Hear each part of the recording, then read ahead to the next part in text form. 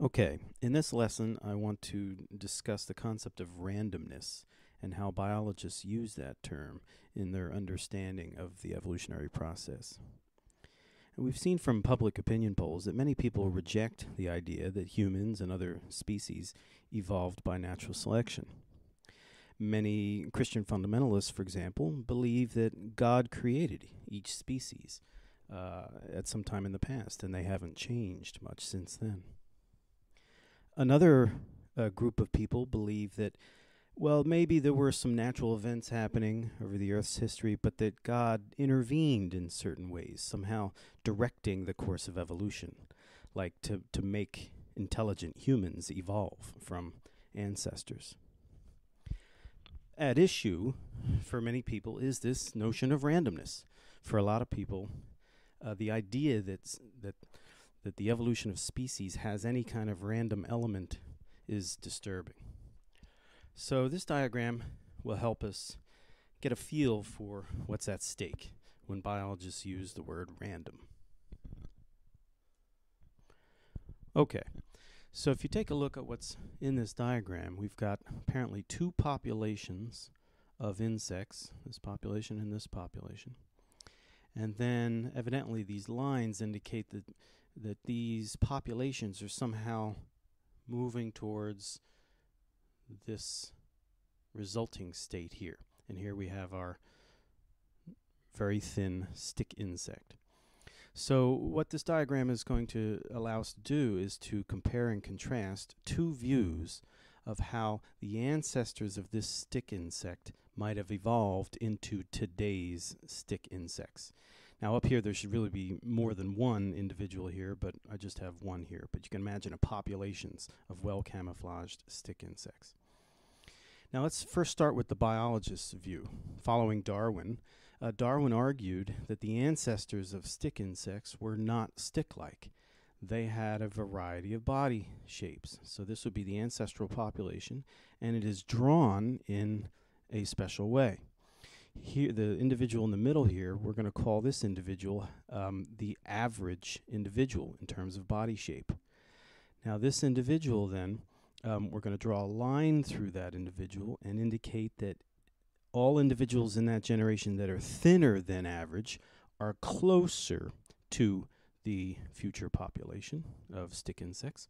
Individuals that are fatter than average are farther away from today's stick insects. And you'll notice the word down here, individuals that are thinner than average, those variations are helpful in an environment filled with sticks and predators. Individuals that are fatter than average, those variations are harmful in an environment with sticks and predators.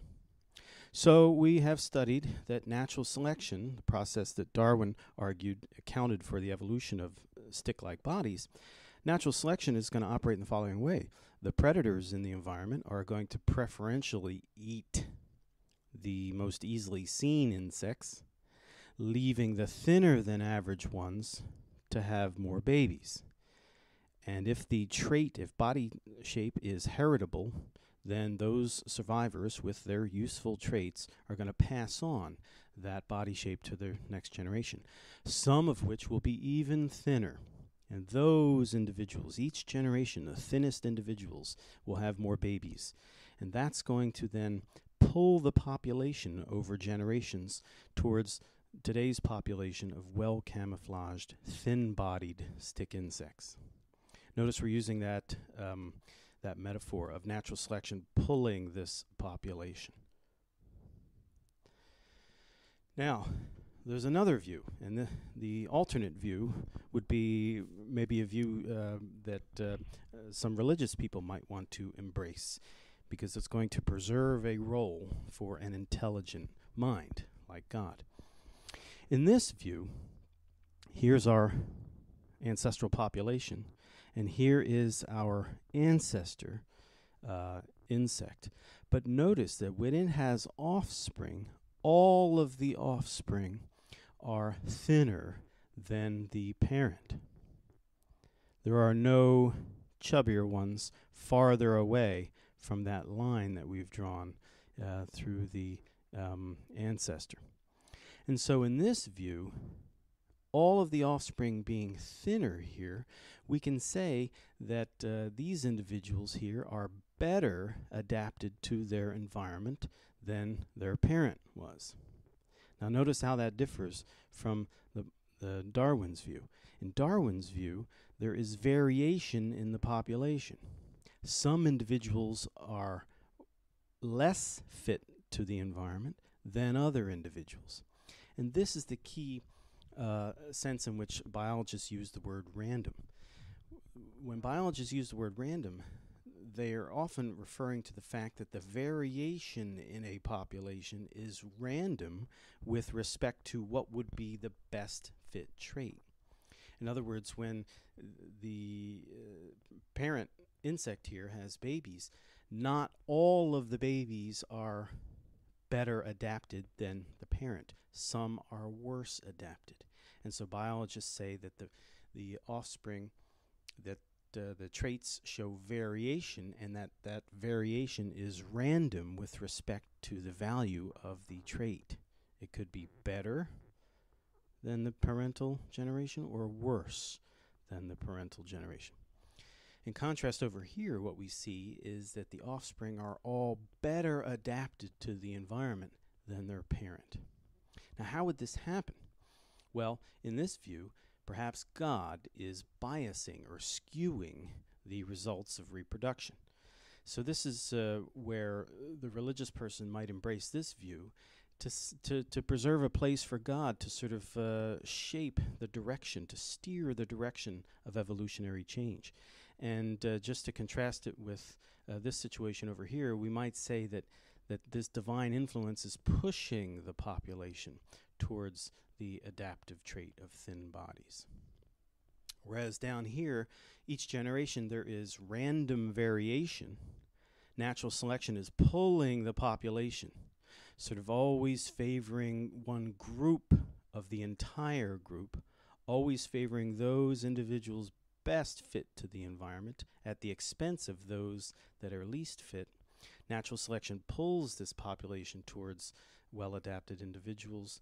In this view, it is an intelligent mind that is pushing the population towards that evolutionary state.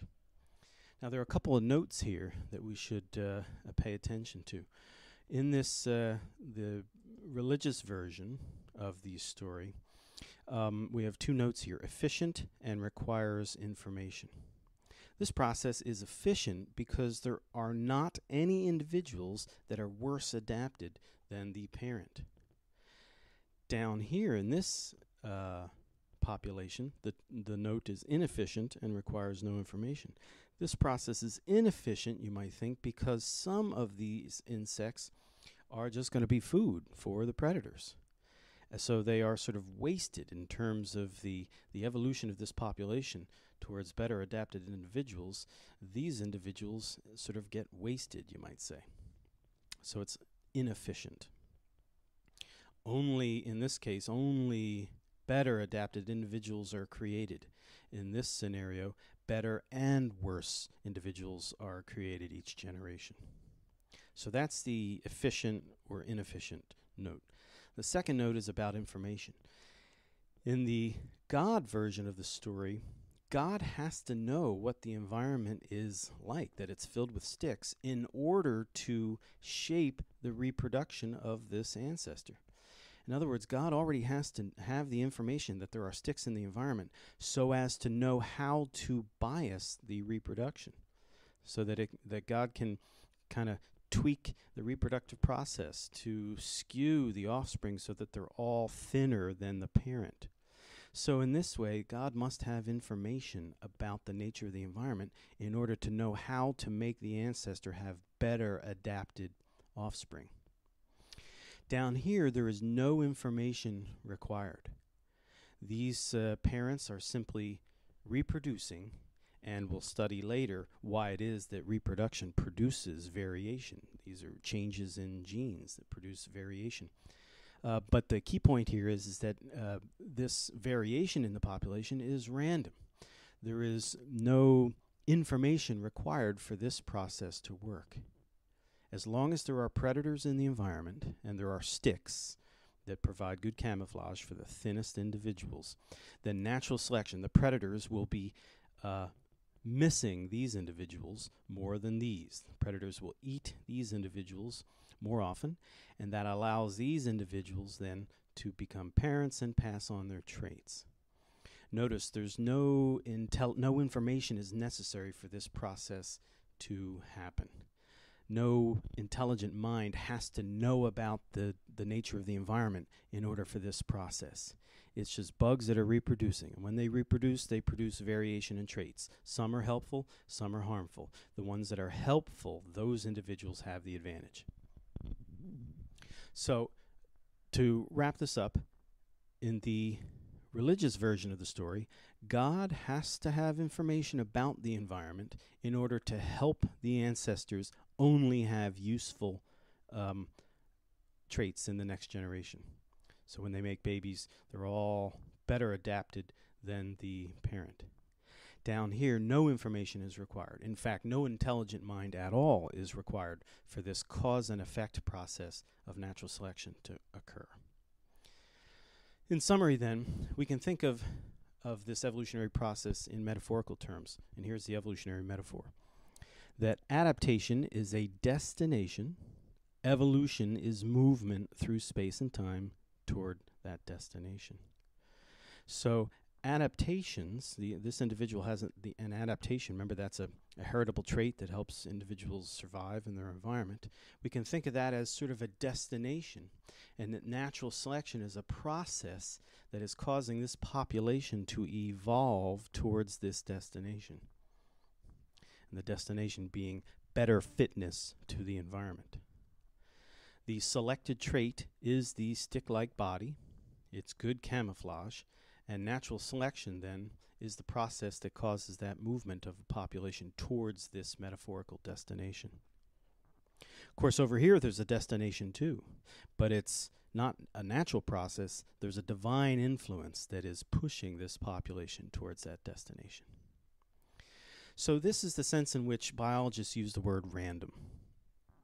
That it's the variation in a population that is randomly produced. Not all the variation is helpful. Much of it is harmful. And there is very good evidence that this is how it works in nature. This story up here, there's no good evidence that when reproduction happens, only better adapted individuals are produced. This would be a non-random process of offspring production. Yet, this might be something that would appeal to a religious person who wants to preserve a role for some kind of intelligence in the evolutionary process. So when some people in opinion polls say that they think, well, maybe evolution happened, but God steered it or pushed it in some direction or another, this would be one way they might think about that happening. For modern biologists following Darwin, the story involves an element of randomness. Reproduction generates variation, and that variation is random with respect to the value of the traits for any given environment.